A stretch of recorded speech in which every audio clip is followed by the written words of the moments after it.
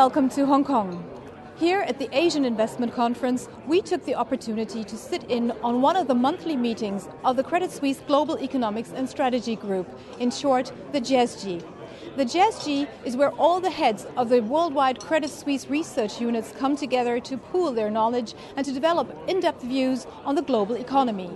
The meeting is headed by Giles Keating, the chairman of the GESG.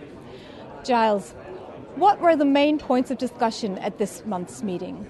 Well, there was a big discussion about what's going on in the world economy and of course, the markets. And I'd say the tone was fairly constructive.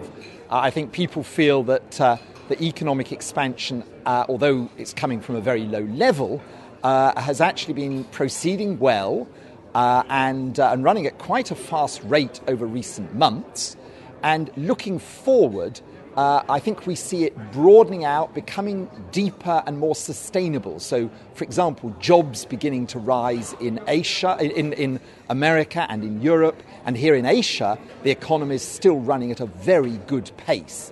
And if anything, we think other people are perhaps still a little bit too pessimistic about the outlook.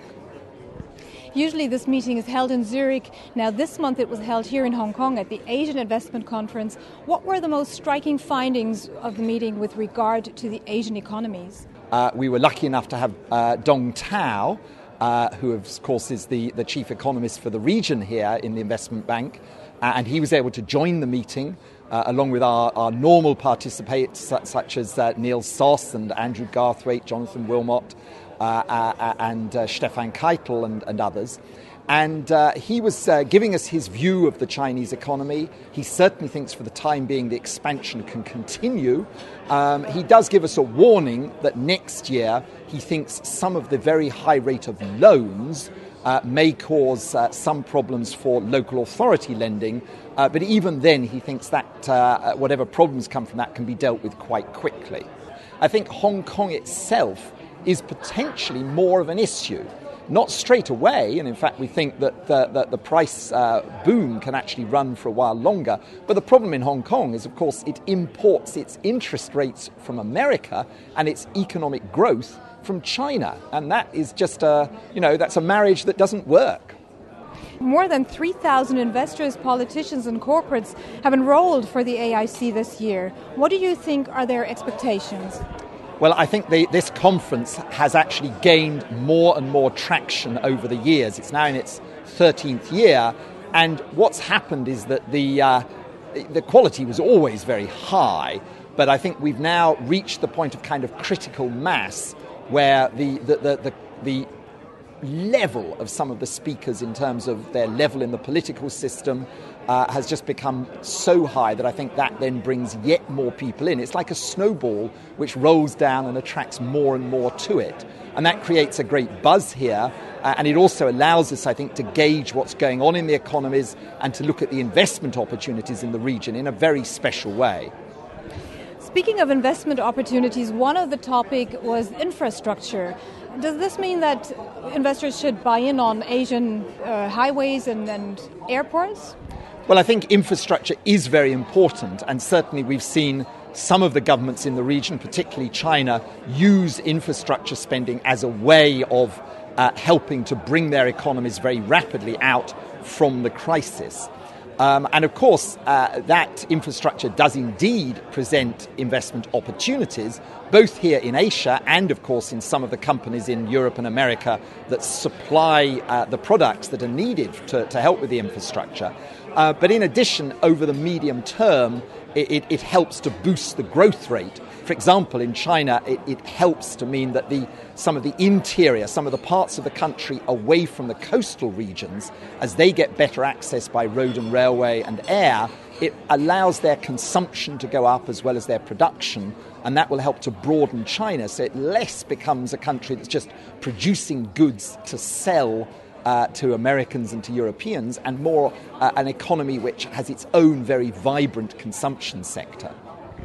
Another topic was the rise of the Asian middle class and the effect of the increased life expectancy. How can investors profit from that? Well, I think it does mean that the companies selling into the Asian consumer are really going to see their markets growing rapidly over the next several years. And that, of course, benefits, again, a number of companies in Europe and America, for example, ones supplying luxury goods, as well as some supplying technology goods. But it also will benefit local companies here in Asia, and particularly ones which are gradually building up their expertise in the consumer sector. That hasn't been such a big business in the past. We think it will become very big in future.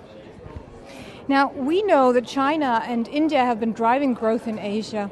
Will there be an economy, an Asian economy, that will surprise us with its growth for this year?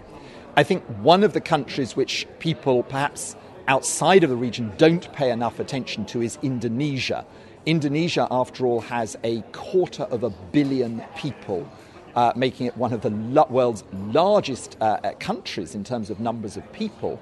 And its economy has really been doing very well over the last 2 or 3 years. The political situation is really much more stable than it was, looking, I think, from an outside perspective, good.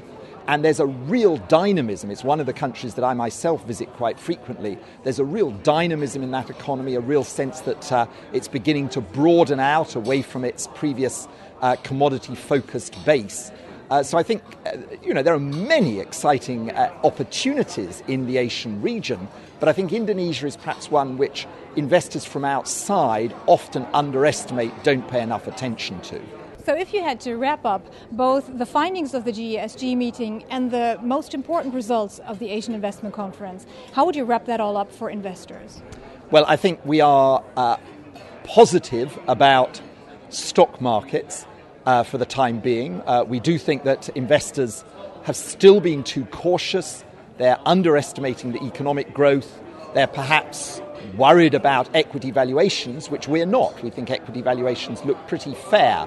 So we think there is significant further upside for equities from here.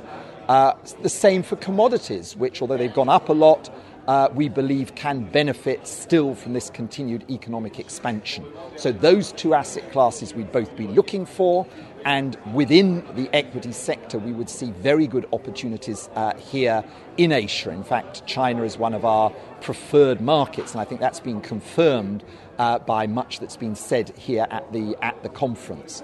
The one area where we'd perhaps be more cautious is on the fixed income side, where over time, as countries move towards more monetary tightening, we do think that you won't be seeing those same kind of returns that you see in equities and in commodities. Thank you, Giles.